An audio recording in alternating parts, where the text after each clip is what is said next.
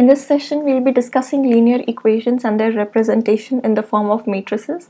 We've already discussed that it is possible for us to represent all linear equations in the form of matrices. That's a very useful tool in itself, and later down the line, we'll understand why is it so very useful. But just for now, let's start digging into how you can represent a linear equation in the form of matrices, and then having done that, how you can find different solutions to the equations. Okay, so let's start with a generic equation ax equals b. Let us assume the first case being when a is not equal to 0. That means x is b over a, because we're trying to find the value for x, which is only a single solution. Now let us take a second case in which we have a equals 0. Then we have two possibilities here. Either we have b which is equal to 0, or we have b which is not equal to 0. It's quite evident if b is not equal to 0, then the system has no solution, because that's a hypothetical case, and when b equals 0, then the system has infinitely many solutions. Just a quick note here, the slide is started with a very important equation ax equals b. This is because later down this session we'll understand that a can be a matrix in itself, x will be a matrix in itself, and so will be b a matrix itself. So any set of linear equations we should be able to put them down in the form of ax equals b, and so having to remember this relation is important later down the line. Okay, let's move forward. Now we have a linear system of equation ax plus by which equals c. Here we have two coefficients a and b, two variables x and y, and one constant c. We're also defining that a and b should not be equal to 0, and we have two variables x and y, which is an r-square plane. Why? Because we have two unknown variables and we have a two-dimensional plane with coordinates x and y, so it's a r-square plane.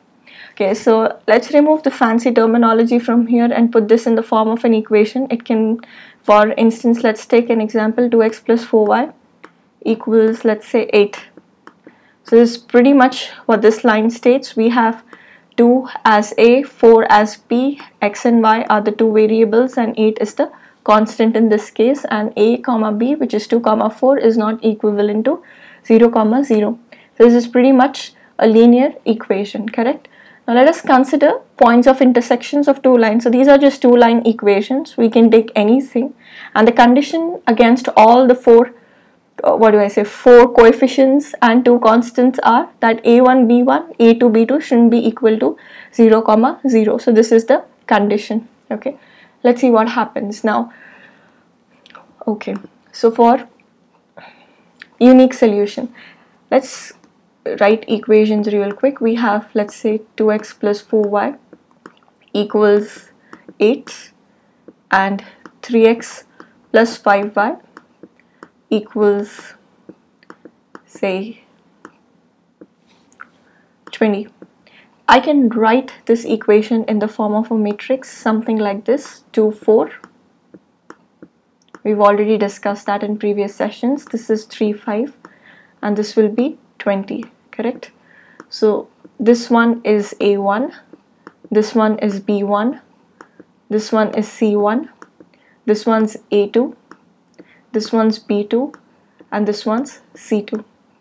So for unique solution, the condition is a1 b2 minus a2 b1 should not be equal to 0. So this multiplied by this, 2 multiplied by 5 minus 4 multiplied by 3 should be equal to 0. And if that is true, then it has a unique solution. So right here you can understand how important it is to understand matrices, because we had two straight linear equations. We just put them together as a matrices, and then using just a basic relationship we can identify if these equations will have unique solutions or not. We've already discussed another way using the gradient method to find out unique solution, infinitely many solutions, or no solutions, but representing them in the form of matrices, personally, according to my opinion, is a better way, because when it comes to programming, you're supposed to derive functions. Let's say if you're designing any new model to make some predictions and you have a differentiated function that you have created, so even to understand or picturize what kind of a graph it should have in first place, first domain, second domain, third domain. Okay, I'm getting a little complex here. with the explanation, but let's cut the crap for now and get to the point and say that linear equations, when represented in the form of matrices, can help us envision the graphs really fast, instantaneously, and I will explain how down the line. So that's why representing linear equations in the form of matrices will always come handy.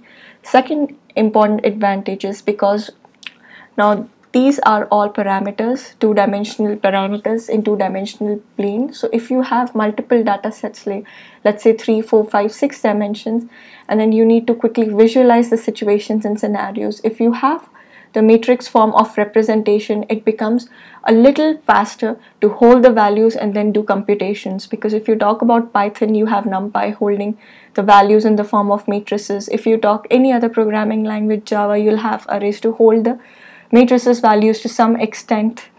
Then be it any programming languages, holding an array is much simpler, and then performing a computational analysis becomes faster with respect to memory.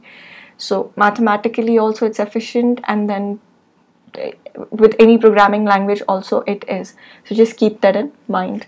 Now let's take this example. We have x minus y equals 3 to x plus 3y equals 11. So a1, b2, if I was to make the matrix out of this one, this becomes 1 minus 1, this is 3, this is 2, this is 3, this is 11. Now the condition is a1, b2, so 1 multiplied by 3 minus 2 multiplied by minus 1, the total is 5. It's a positive number, and hence it's not equivalent to 0, and hence this has a unique solution. So right away we figured it out. So now for no solution, the condition is a1, b2 minus a2, b1 should be equal to 0. However, a1, c2 minus a2, c1 should not be equivalent to 0. So these are the two equations. Let's put them down together in the form of matrices. This one will be 1, 2. Sorry, it is not very visible, but I'm running out of space. This is 2, 4. This is 1, 3.